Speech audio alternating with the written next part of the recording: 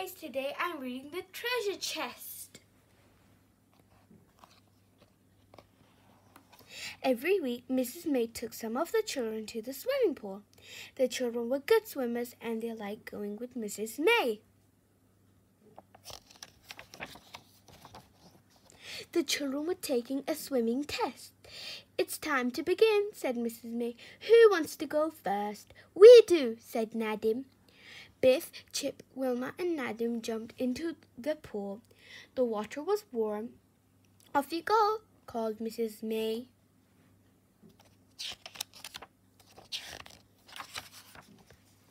They had to swim up and down the pool. They had to swim 10 lengths. Wilma was first to swim 10 lengths, and Biff and Nadim were next. It was hard for Chip to swim the 10 lengths.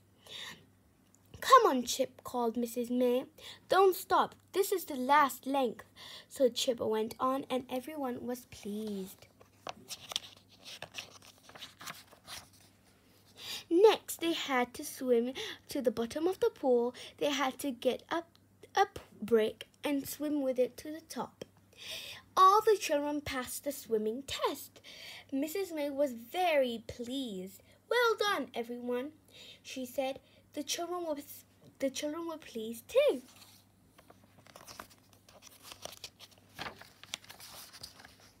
Biff and Chip told Mum and Dad about the swimming test.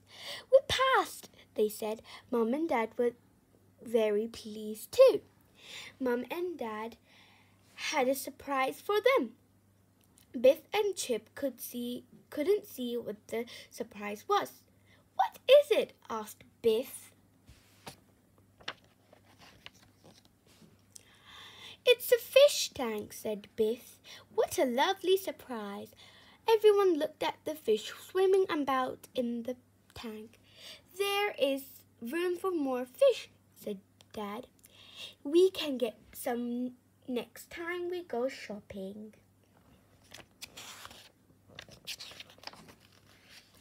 The next day, they went shopping. Dad took them to the shop that sold fish. "What a lovely shop," said Biff. "Look at all the fish." There were big fish and little fish. Kipper liked the big fish in the tank. "Don't tap the glass," said Dad.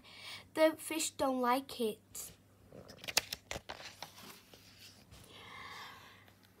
Dad put some more fish in the tank.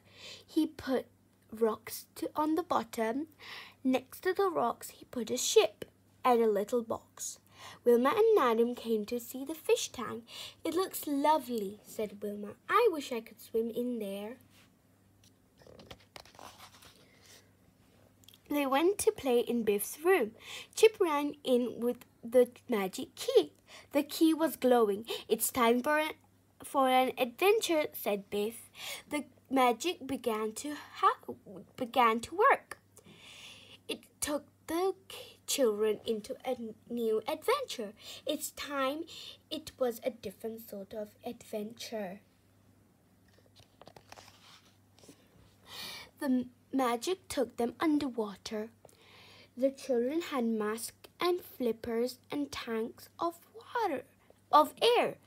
They could swim underwater. The children had never seen so many fish. They were all different colors. "This is better than the pool," thought Chip. "I feel like a fish," thought Wilma.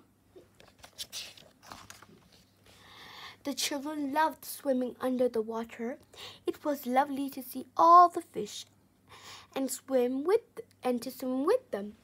Chip and Nadim swam to the bottom and picked up a big shell. Biff looked at a jellyfish, but she didn't swim too close. They saw a ship under the water. It was an old ship that had been under the water for a long time. They swam up to the ship. Wilma didn't want to swim too close to it. It looked dangerous. They saw an octopus. Oh no, it was sitting on a chest. They couldn't look inside the chest with an octopus sitting on the lid. They blew bubbles at the octopus. The octopus didn't like the bubbles, so it swam away. Good, thought the children. Now we can look inside. The children opened the chest and looked inside. It was a treasure chest and it was full of gold. Biff and Wilma pushed the chest over and all the gold fell out. Nadim picked up a necklace and Biff picked up a gold cup. Biff and Nadim were busy looking at the treasure. They didn't see what Chip and Wilma saw. A shark was coming. Chip and Wilma couldn't tell Biff and Nadim. They pulled them away and pointed at the shark. The children were frightened. They swam and swam, but the shark swam after them. Then the magic key began to glow.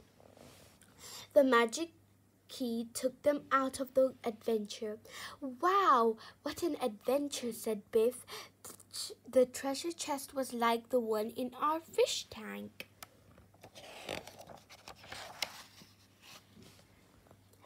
The children ran to look in the fish tank. Look, there's the treasure, said Chip. How did it get there? Asked Nadim. It's magic, said Biff. I hope you liked the story I read to you. Please like. Goodbye.